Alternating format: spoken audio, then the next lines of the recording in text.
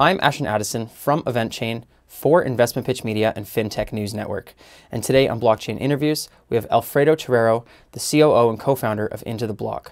Alfredo, thanks so much for being on the show. It's a pleasure to have you here today. Thanks for having me. You're very welcome. If you could please kick off the interview by giving a bit of background into how you got into the cryptocurrency space, analytics, and how IntoTheBlock was formed. Sure. So I started in crypto around late 2016. I got into crypto actually through Ethereum and not Bitcoin, like many people. So I was actually looking into smart contract technology for a different matter, and I started reading about Ethereum. Got very interested. Put some personal money into it when the price was very, very low. That turned out to be a great investment. I must admit, I sold that very early just because I had never had that kind of performance in such a short time. So I kind of missed a lot of the upside there. But eventually I ended up joining forces with some partners and we launched a small crypto fund. About a year and a half ago, I met my co-founder and currently the CEO and CTO of IntoTheBlock, Jesus Rodriguez, and he came with the idea. Well, first of all, he came with a very interesting and mixed background in both technology and finance. So he was a distinguished engineer at Microsoft, and then built quant systems for hedge funds when the quant industry was taking off in Wall Street. And Jesus, he said he's been investing in blockchain technologies for a while. His background is mainly in AI, but he had this idea, this thesis that became the founding thesis of IntoTheBlock, which is, if this asset class is really going to grow and become meaningful, it needs better intelligence than what's out there, because that's what's happened with other asset classes in history, right? Additionally, it's the first time in history that we have an asset class, a financial asset class, that is natively and 100% digital. So that opens up the opportunity for a new form of analysis that wasn't available before in other asset classes. So with that in mind, we started IntoTheBlock to provide this sort of new analytics to the market, and here we are. That's great. Well, thank you for the intro, Alfredo. And now, IntoTheBlock as a product, you use machine learning and statistical analysis to deliver insights into cryptocurrency. Now, have you guys built something unique and specific, some secret intel that gives you a competitive advantage over other data analytics companies in cryptocurrency? Yeah, so machine learning is a very nascent field within crypto. So some of the applications that we're using are already in the product. Some are in the roadmap or not part of the product yet, and we're using to do, let's say, some research efforts with companies like CoinDesk, with whom we have collaborated in the past. So one of these examples is we have a very popular indicator called the in and out of the money, which essentially tells you for any asset, any address holding, let's say Bitcoin, in the case of Bitcoin, whether they would gain if they sold today, or they would lose. So that's borrowing from options lingo, we call it the in and out of the money. That one uses machine learning models to come up with cluster of addresses next to price. Once that haven't been productized yet, we have a very, very large effort on de-anonymization of the blockchain. And what that means, to give you a concrete example of what we have done, spend like 4 to 5 months building this machine learning classifier to identify exchanges on the blockchain. That's the effort I was mentioning that where we collaborated with CoinDesk in a research report for liquidity within exchanges, using the data we were seeing, and also that will eventually become part of the product where we can take what we have today and sort of identify which players are exchanges and which players are not. That's great. And when did you first start? Did you use any algorithms when you had your crypto fund before IntoTheBlock? And how long has IntoTheBlock been running now? No, so the crypto fund, some of the original partners of the crypto fund, we became part of IntoTheBlock, but the fund, we had closed the fund actually before starting IntoTheBlock, and it was a discretionary fund, so we didn't use this sort of algorithms. We unfortunately have not met Jesus, our CEO, yet. So we started building the company in around November 2018, so a little over a year now. We put together a team of, we're about 15 now, mainly data scientists and engineers, and we're running pretty large infrastructure for just having a year on. So we're hosting around 3 terabytes of data and growing at 20 gigabytes per day. So we have put together this whole infrastructure, and now we launched V1 very recently. That's great. And you have different types of indicators. I think you have at least 4 different types of indicators for different kinds of analytics. Can you talk about the different kinds that you have in the system? Sure. So the way we have divided our indicators, we have over 50 indicators today, and we have divided those in categories, which this might change in the future. But if you go into the block today, we have 5 categories. The first 3 are mainly based on on-chain data, but it's not only just on-chain data. We inject other data sources like price to come up to run these machine learning models on top of that and come up with our indicators. So the 5 categories today are what we call financial, which is that mix. The in and out of the money example is one of those of using blockchain data and price data to come up with indicators. We have one section entirely just for network indicators like hash rate. We just launched UTXO indicators as well, and others. We have another one called ownership, in which we basically segment the quote unquote capital stack of a token. So we say with everyone who holds that token, and we segment that in 2 ways. One, by concentration, so we see who are the largest holders and whether the token is distributed or centralized or not. And the other one is by time held. So is it a bunch of passive investors holding this asset, or is it more trading frequently?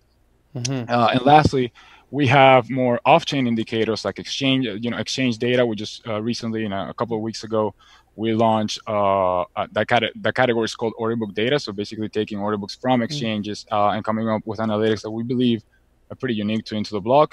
And lastly, social, which is completely obviously off-chain data, but some of our users were asking for it, so we tried to do something original there. Yeah, that's great. And it's very interesting that users were requesting the social and the off-chain analytics. And I'm curious, how much importance do you believe social and the order books and off-chain data is there a lot of weight on that into how it may affect the future prices of the assets, or not as much as on-chain? Look, at IntoTheBlock, we believe that an investor should look at everything, right? They should have different data points and make their own decisions, come up with their own strategies. But the more data there's available, the better. Now, when we originally launched, we sort of did not look at social too much. 2 reasons. One, there were some people doing interesting things there. And 2, we believe, honestly, I have to admit, we believed at the time that it was, maybe overhyped a little bit. Then we started listening to our customers, which is not only, individual investors, but also partners that are large institutions. And they said, look, give us something on social. So we came up with, again, what I believe are some interesting indicators there, using machine learning as well to come up with like the key topics on the news of the day, and other things related to sentiment analysis. For the exchange data, what we do is we're sort of combining some on-chain data as well when we show you the order book. So for example, we have one that is market depth, which is just a typical, this is the price, and these are, different prices, what are the bids and the ask on the other side. But we also tell you, so at those price ranges, this is what's being, let's say, offered in exchanges. But also we know that on the blockchain, there were this amount of addresses that bought at that price. So they may come and sell just to break even. So sort of like combining those 2 pieces of those 2 data sources basically to come up with something original. Yeah, that's great. And is this all surrounding Bitcoin, or do you go into the depths of all of the lower market cap cryptocurrencies as well? Currently, we're supporting about 700 assets. We cover, I think last time I checked was 13 blockchains and the tokens that run on top of them. So obviously having the Ethereum blockchain, we provide data for ETH, but also for tokens that run on top of Ethereum. Wow. And how are you guys getting this information to the people that need it the most? Is it just direct to consumers, or have you made a lot of big partnerships to distribute it widely? Yeah, so that's a 2-part question. So in terms of delivery, the delivery is basically our website, which we've put a lot of effort in the UI and the user experience, because we want this data to be digestible, let's say, understandable by the average investor, and we don't want just the super educated trader, sophisticated, I may say. So in our website we have all these indicators in a way that they're easy to understand. Now, how we get those users to come to our site, we decided to partner with the top brands in crypto, where those users are today, and that's essentially three buckets, right? Exchanges, data providers, and news sites. So we have around 20 partners.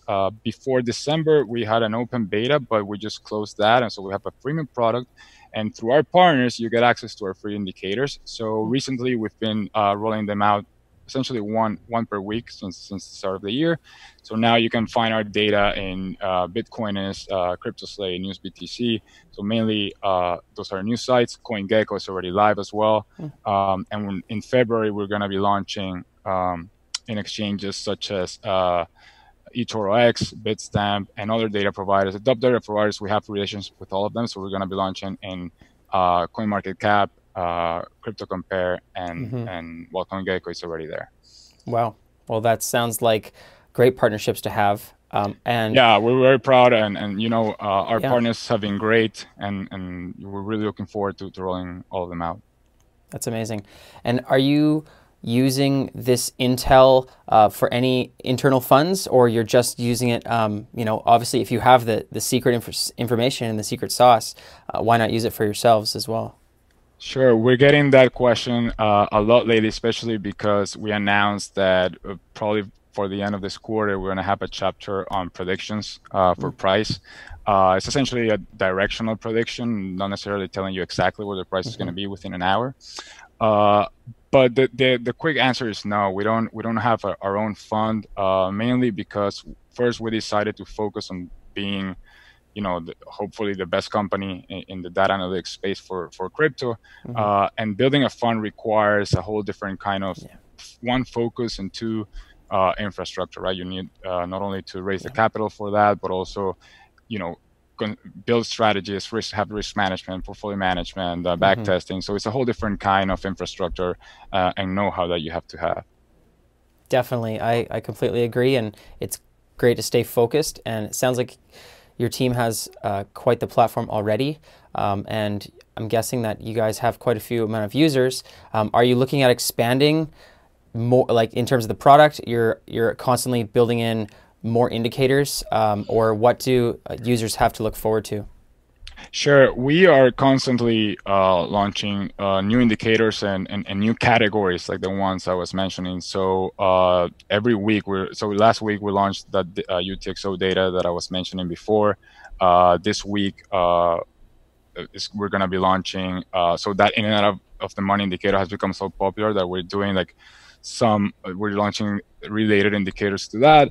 And later this quarter, we're going to be launching a new chapter on futures. We believe that's going to be a large part of the crypto industry in 2020, and hopefully that chapter in predictions as well later on.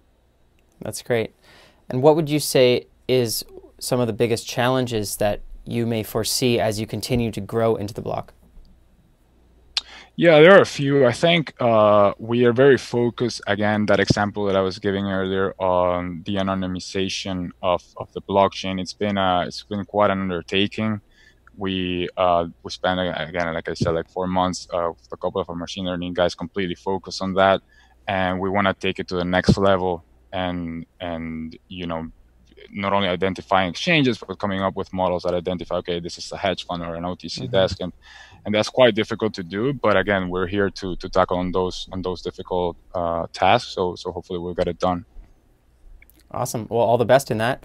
And if there are traders or investors that are looking to learn more information, get into the subscription so they can get your indicators, what's the best way for them to learn more information?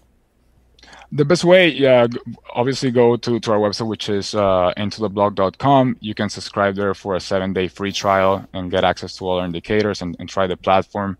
There's also on the site a section called resources, where we have a couple of videos for each one of the indicators in the platform, where you can see, you know, how we build them and how you can use them as a trader.